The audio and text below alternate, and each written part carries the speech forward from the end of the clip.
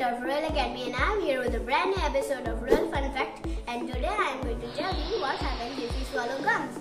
People say that if we swallow gums, then it remains in our stomach for 7 years. But is that true? Let's learn. If we swallow gum, then the body takes all the sugar and flavor from the gum and it remains in our stomach. Our stomach does not provide necessary chemical that can digest the gum, so it can remain in our stomach up to 3 days maximum and then passes out in our poo.